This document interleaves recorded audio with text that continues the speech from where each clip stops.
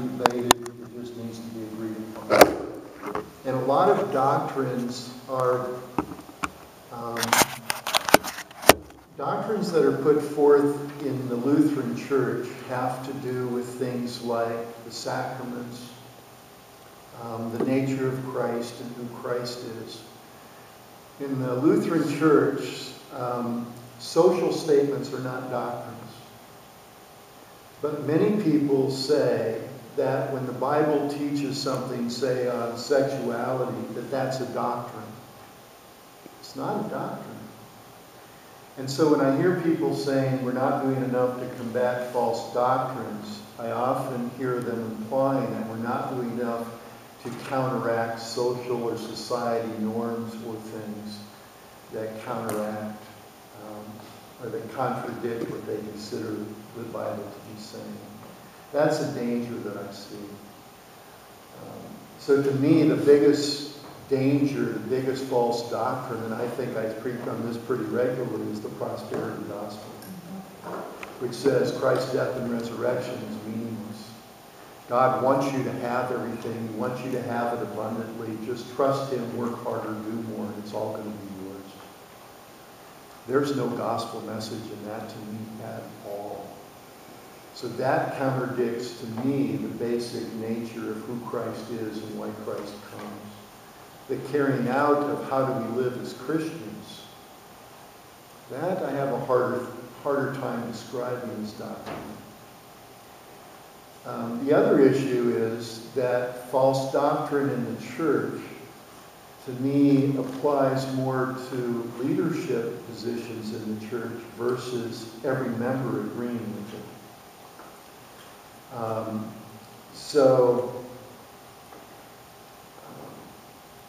I guess it's my way of viewing evangelism.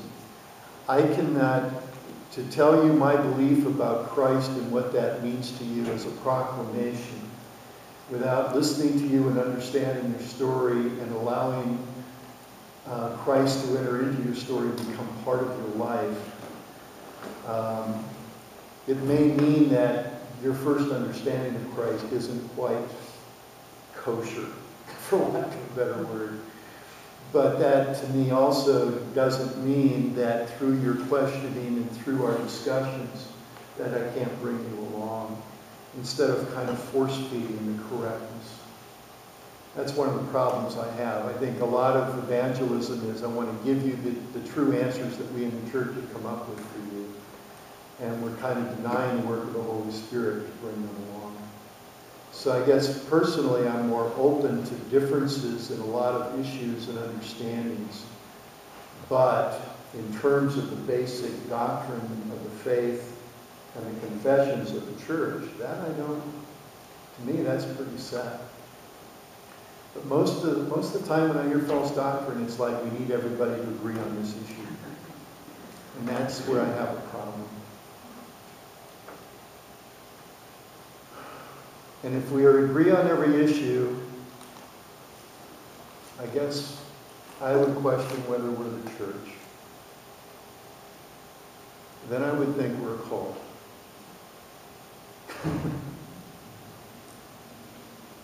Cults require total agreement, no differences, everything just so. And that's when you're not allowed questions. And so growing up, I wasn't supposed to ask certain questions. I was just supposed to believe it and have faith. So I learned not to question. And when I finally got permission to ask questions, I've never been able to go backwards.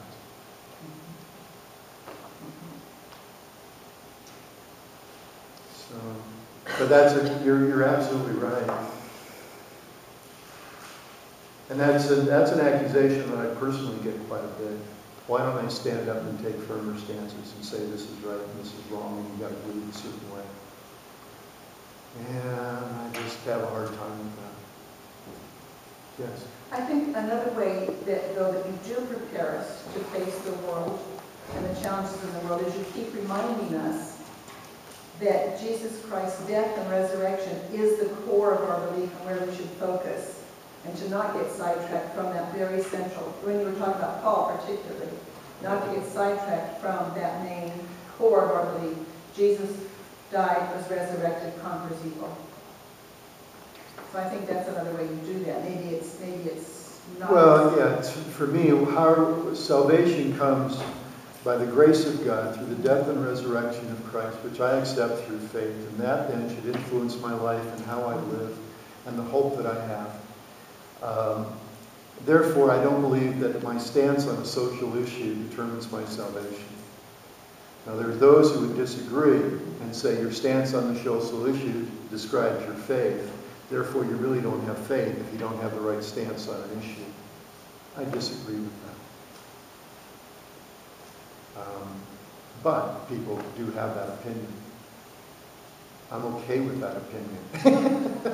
They're just not okay with mine. I can live with them, they can't live with me. They want to change me. Okay. So is my wife. Good luck. Yeah. A friend whose son was not getting all the answers he wanted to as he got into later teens and early 20s. Had a relative in Jehovah's Witnesses. He was able to get his answers. Yeah. And the way, not a maybe, but it was, this is the answer. Right. Yes. That's the direction he went. Right. Yep.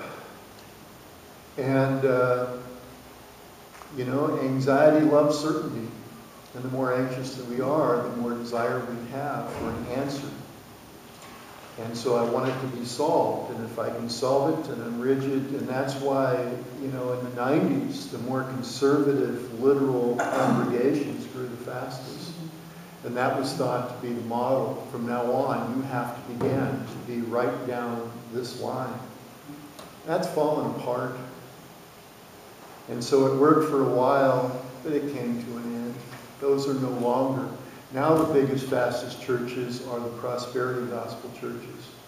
They're not into rigidity and legalism and all that stuff. That was the highlight of the moral majority and all that stuff. Now it's, God loves you, He wants you to be happy, just send more money into me and make me happy. Buy my book and you'll get the secret.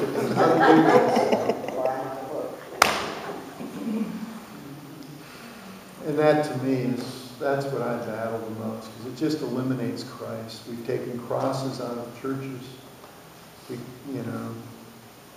I've got, a friend who watches Joel Osteen all the time. I said, please, tell me how many times he says Jesus. He finally came back to me one week and he said, he mentioned Jesus this week. He was so surprised. I go, wow, that's awesome. He got around to time. How did he use it? Well, he told one of the stories that Jesus told, like about Jesus. I just have a huge issue with that. But it's popular. It's what people want to hear. And it calls it good news. There's so much bad news in the world. This is good news. God just wants to give everything to me. And there's an element of truth to that. I can't say it's all wrong, because there is some truth to that. But boy, you've basically taken away the gospel message of death and resurrection. That God has committed Himself to us and given Jesus and all that Jesus is, so that we will commit all of ourselves to Him. And the prosperity gospel, as I hear it, is, yeah, God wants you to do better, but He wants to shower all this stuff upon you. There's really no responsibility on your part other than just to receive it or, hang in there. There's nothing wrong with hanging in there. That's good too. But, that to me is more of a doctrinal issue. Margaret? I have heard rumors that some churches are not celebrating Good Friday. Well, Saddleback, I believe, last year started Easter services on Friday. Yeah, we went one year because we had something that evening, and we went to it. And we thought it was a Good Friday service, we didn't know, because we were looking for the land. So we went, and I said, oh, Nick, they're going to give us a free lunch afterward, a paper bag lunch, because you could come on their lunch hour. It was an Easter service. I thought, this is so bizarre. Yeah. Hallelujah, He's risen, and I'm going, oh. They have 35,000 members, and they can't get them all there unless they have 3 or 4 services. Yeah. But we celebrate 6 weeks of Easter, following Easter. But we still have time for Friday. Do they move Friday up to Thursday? No. No. They ignore it because that's bad news. That's depressing. It brings people down. I don't acknowledge Lent. They don't acknowledge Lent. And Lent, I don't care if they don't acknowledge that. But to celebrate Easter without the knowledge or the experience of Good Friday is kind of hollow. That's why Palm Sunday got changed, because we realized people go from the celebration on Palm Sunday, the triumphal entry of Jesus as King, to Easter, and they skip Thursday and Friday. And so we've tried to move Good Friday to the Sunday before so that we can at least get the message out and we don't pass over it for the majority of folks who don't come. So that's why it's now called Passion Sunday and not Palm Sunday. So we celebrate as Palm/Passion Sunday. Celebrate both. But